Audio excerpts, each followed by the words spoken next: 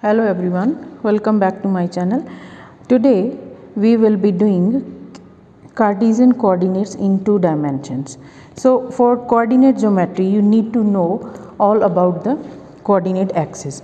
So this is the coordinate axis here. This is origin. Usually we denote it by O. So now here if you see that this side is x-axis, positive x-axis, and left hand side is negative x-axis. So we will have positive values this side like a number line 3, 4, 5 and so on.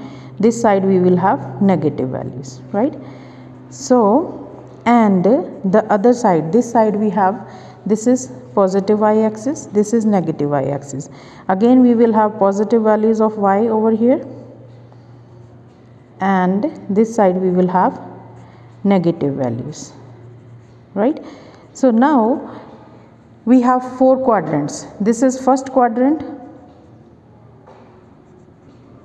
this is called first quadrant, this one is second quadrant, this is third,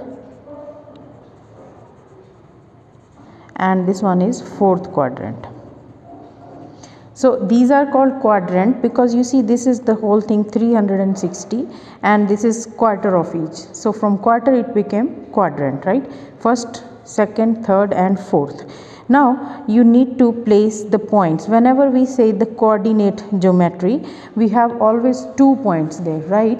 Like x and y. We usually denote the coordinates by coordinate of any point, coordinate of a point.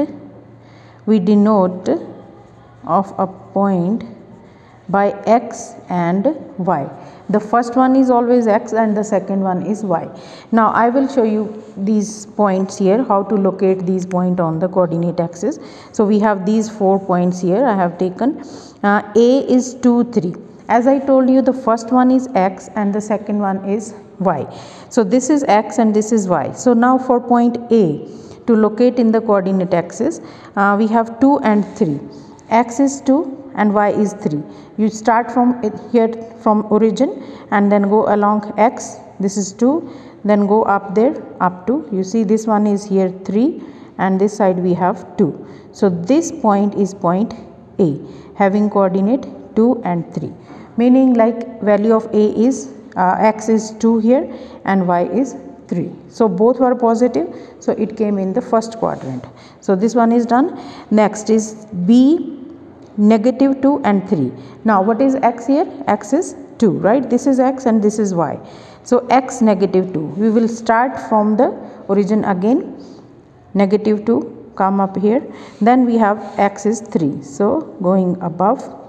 So this is 3. So this is going to be our point. This was A and this is point B, which is negative 2 and 3, right?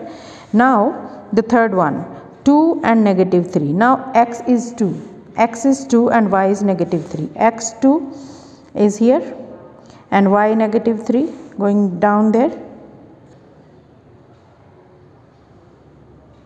This way here. So this is point C, which is 2 and minus 3. Right? Now point D, we have negative 2 and negative 3. So this is x and this is y. So negative 2, again start from origin, negative 2 and then we have negative 3. Going down here we have this negative point, which is D is negative 2 and negative 3.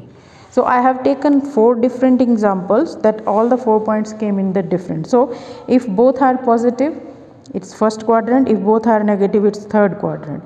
Then it depends upon if x is positive, negative, it's going to be left of the x-axis. If y is positive,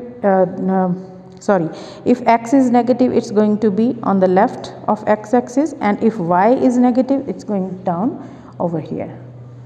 So that's the coordinate. So based upon that, we will do the other concepts like distance formula and midpoint in the next video. See you guys in the next video. Thank you so much.